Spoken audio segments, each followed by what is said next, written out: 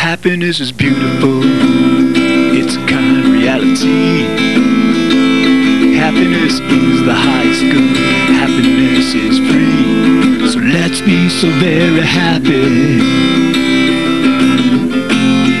Yeah, let's be so very happy. Yeah, let's be so very happy.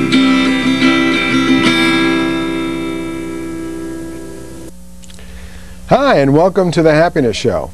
This is Lionel Ketchian, and I'm here with George Ortega. And you know why we're here. To talk about happiness. What else? Why? Because happiness is, always has been, and always going to be, as far as we're concerned, the point of it all. Today we're going to be talking about practicing happiness.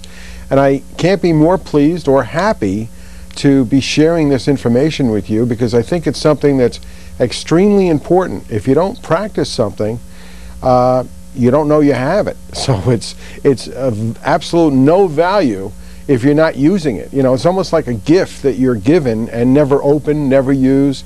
And that's why I think today's show is going to be very important. You might want to get your family and friends together or call them up to watch, because practicing happiness has got to be one of the most important things about happiness. George, would you like to tell us more about practicing happiness? Okay, yeah. The first thing is that, like, happiness is a skill. I mean, there's, for example, 20% of our American population that's very happy. They're about 85% happier. And the average level is about 70%. Now, some of it is genetic, okay? About 50% is genetic. But the other part is that certain of us understand happiness and understand that it's a skill, and certain of us understand that it's important to practice the various sub-skills involved with it. So yeah, I think the basic point is that that we need to practice happiness, because happiness is a skill, and the more we practice, like with any skill, the better we'll get at it. Well, okay, we've determined, as you're pointing out, that happiness is a skill. So basically, as a skill, its usefulness comes in how well you're able to use it. And again, like I suppose with everything, the more practice that you get, the better the skill becomes in you. And probably the more you appreciate having that skill, because without practice, you really, you really don't have much of a skill. As somebody said once to this, world famous pianist in Carnegie Hall, they walked up to them at the end of a performance and said, I would give my life to play like you did. And he said, well, I did.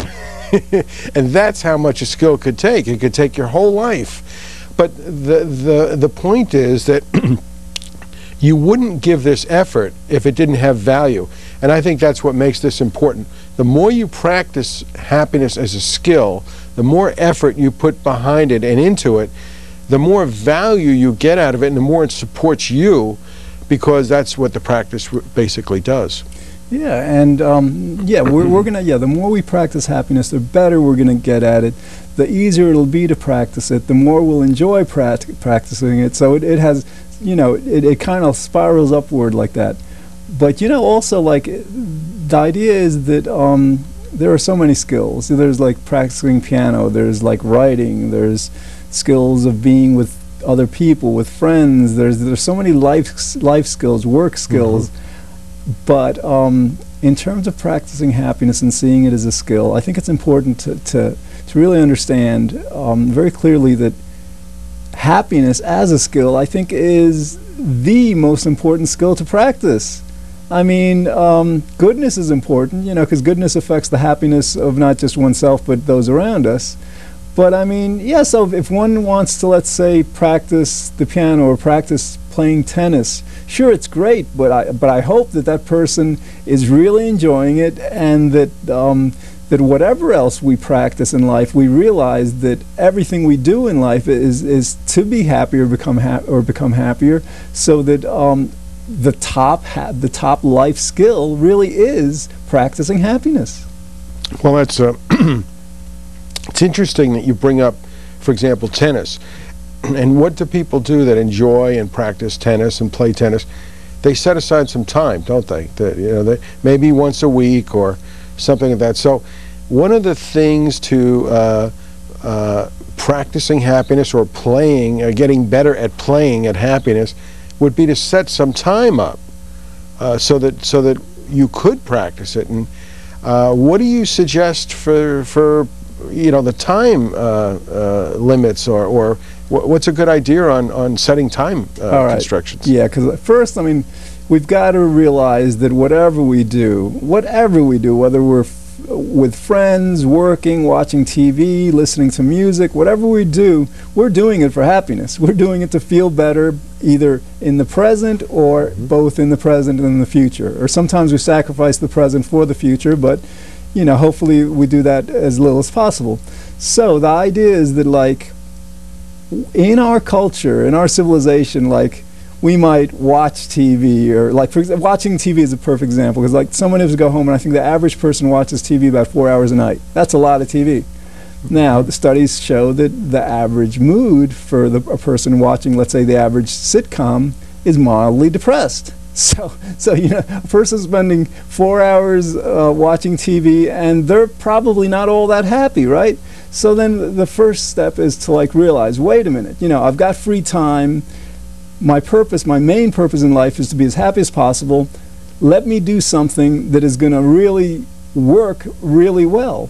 So then the idea would be that instead of watching 4 hours of TV, watch maybe 3 hours or 3.5 hours. Spend half an hour that you wouldn't ordinarily spend devoting to happiness, practicing, getting in touch with that feeling, practicing sitting down, understanding the feeling of happiness, writing about it. There are various techniques. We'll talk about some of them, but the idea is to just set aside time that one would ordinarily devote to things that don't work as well, at becoming happier, and access happiness directly during those times. That's an excellent idea, and I think when we do that, we sharpen our skill by understanding that we're devoting time to this, and we can get more into the feeling of happiness and what it's doing for us. I know for myself, I like to do some reading, especially in the morning. And what that does for me is it sort of puts me on the right track. And it not only puts me on the right track, but it connects me with my intention to be happy.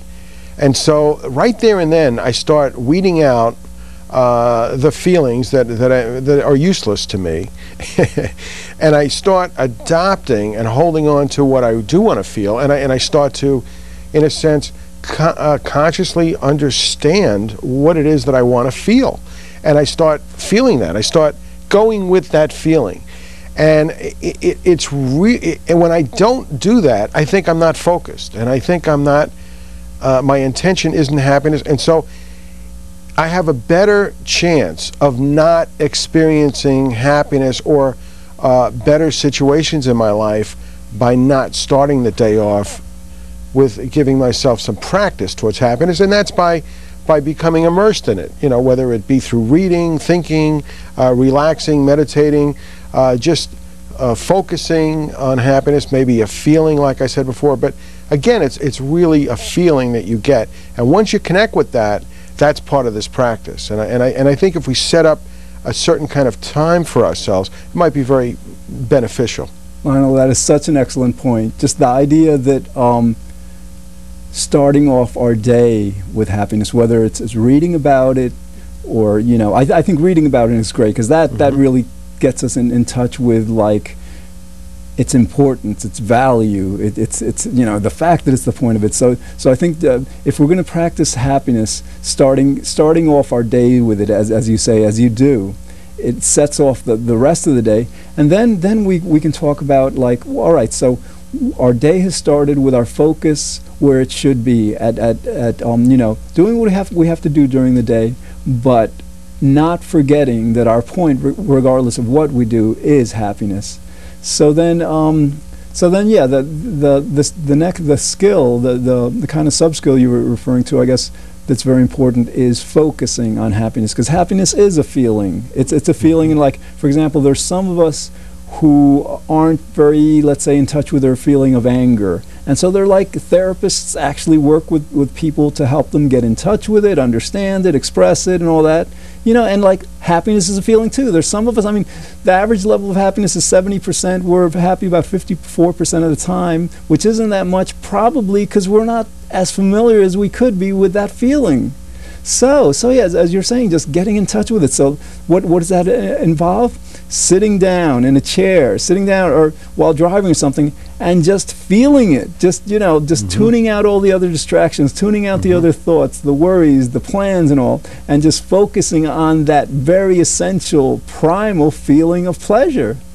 Yes, and as I'm listening to you, I also realize that where I have the opportunity, I listen to tapes. And as I'm driving, I'm also able to, I feel a lot better when I listen to tapes than I do the news, I'll tell you that.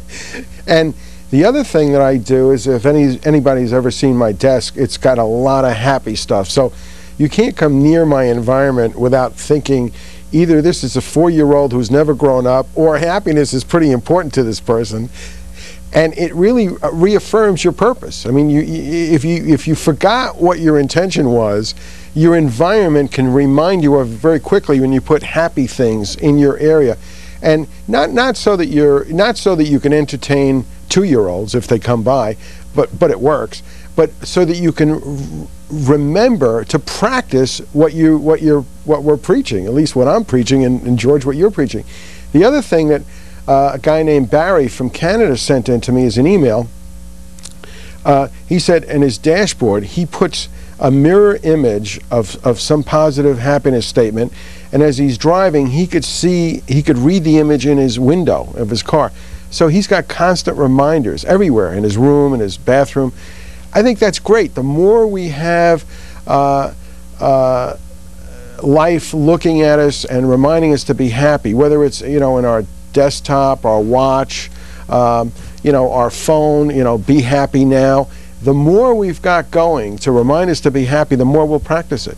That makes so much sense. And so like these reminders, I think, are an essential component of practicing happiness. You know, what we value and what we want to become better at, we will highlight in our lives. You know, like a piano sometimes will be the centerpiece of a room for a pianist. And, you know, like a tennis player might subscribe to all these tennis magazines and then be up on the latest, you know, rackets and all.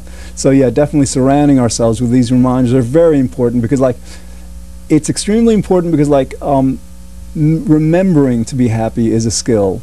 And what happens is, yeah, we go through our day, like we might remind ourselves in the beginning of the day, you know, happiness is what it's about and all. But then, you know, we'll get to work, or we'll get with friends, and our mind will be distracted to completing a certain project, to working on overcoming a certain problem, to doing this or the other. And all of a sudden, we've lost our focus. So like, by having these constant reminders at home, at work, wherever we are in the car, then we can constantly, you know, remember our focus and prevent ourselves from constantly being distracted to these things that simply aren't as important.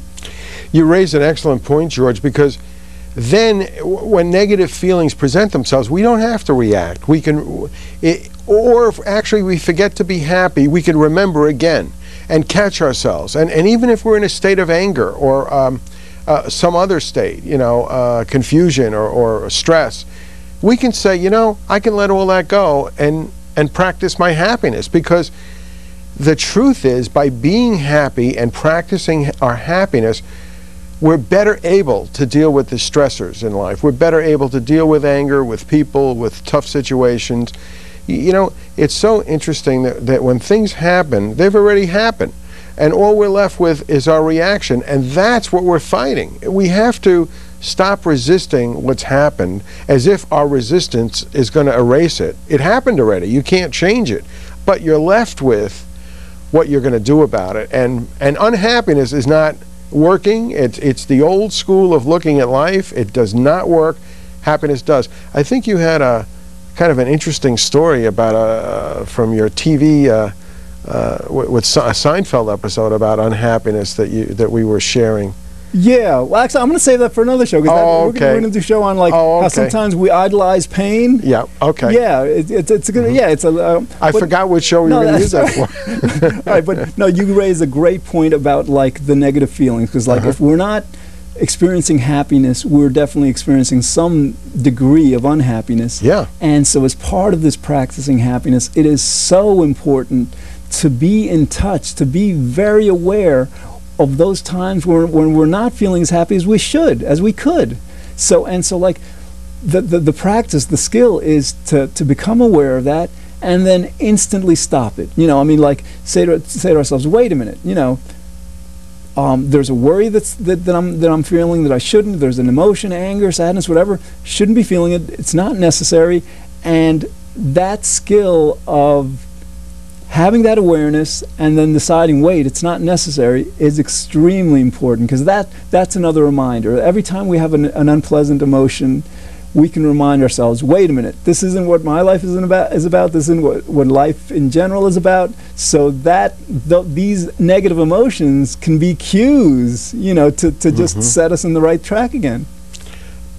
Excellent point. I mean, and the more we practice this, I believe, I'm not even going to say the word belief. I know in my own life that things like anger, things like disillusionment, unhappiness, situations that I would have preferred not to happen or be happening, have actually gotten better as a result of being happy. You know, at one point I would say, how can that be? But our reaction ends up being fuel for the fire. And so we take a bad situation and we, you know, in other words, we have the cow poops in the barn, but when we get really mad about it, we burn the barn down. So then if we thought we had a problem with the cow doing something in the barn, our reaction is like destroying the barn. So the one thing we have total control of, the other we don't. And I think we have to learn that practicing happiness enables us to have total control of ourselves, maybe not of everything, but ultimately it lends more and more control of things that we thought we had no control of. So our happiness ends up working for us. You know, it becomes the highway for things to work better on. People react to you less. You know, it's as simple as a person who's argumentative will have more arguments.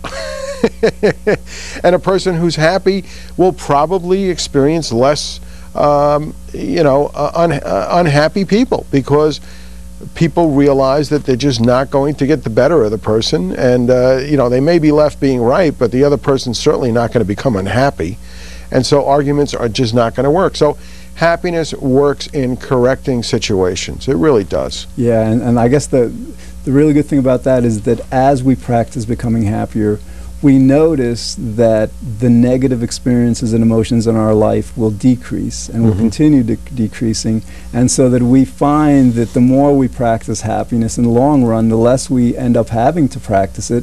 One, because we have less to practice it, less reason to practice it, less negative emotions, and two, because it becomes habit. Agreed. I agree with you about the practice, although the one thing I have found is, as human beings, we all need the reminders. And I think our show is a reminder. If I may, I want to mention that you can check that if you have, if you're online, happinessclub.com. Check that out, www.happinessclub.com. You can get a free newsletter and information.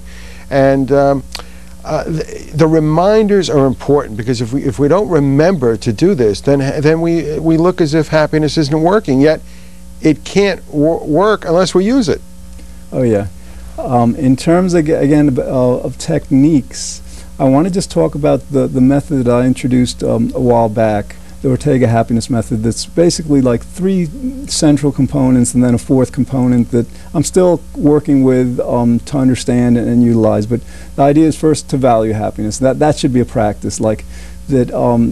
As we practice reminding ourselves how important happiness is to our lives, to the lives of everyone around us, that'll set in motion just all our work to become happier and happier. So that's the first component. The second component is to smile as much as possible, and that smiling is something that's more important when we don't feel like smiling than when we do, because when we don't feel like smiling and we smile, it has a lot more power to influence our mood and just uplift us much more. But then the third part is probably the foundation of the method, and that's to replace our thoughts. I mean, when it comes to practicing happiness, a lot of it means practicing willing our own thoughts. And what I mean by that is, like, you know, a lot of times we're just working on something or doing something, or maybe not doing anything at all, but thoughts are coming into our mind, you know. And these thoughts, if we're lucky, they're pleasant or very pleasant. If we're less lucky, they're less pleasant. But we're actually relying on these thoughts, and we don't know where they come from. They seem to come automatically, right?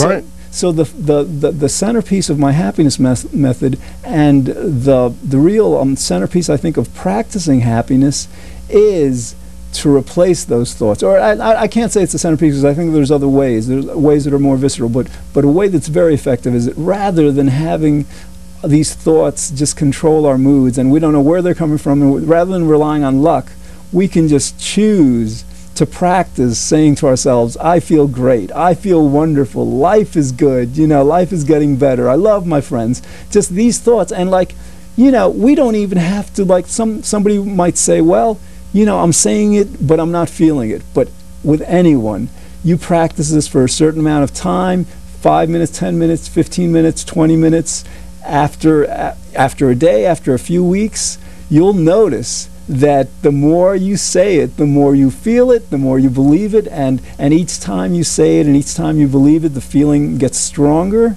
And so it's really a matter of just using that simple technique of replacing automatic thoughts with our self-willed thoughts to, one, move ourselves away from those negative thoughts, to take control of our thoughts, you know, to not have them be random in a sense, and two, to use this method to help us focus on that feeling of happiness, as we were talking about before, because the feeling of happiness is what happiness is all about.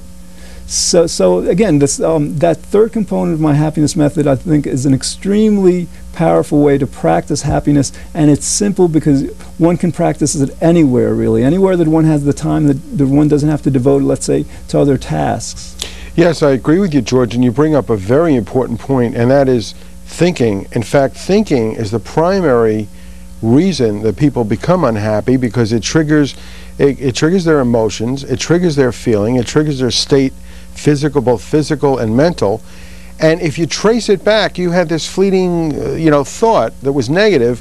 Like you say, where did it come from? We don't know, but yet it's controlling us. And so when we climb back into the seat of power and take control of the thoughts we're feeding us, that's an important first step.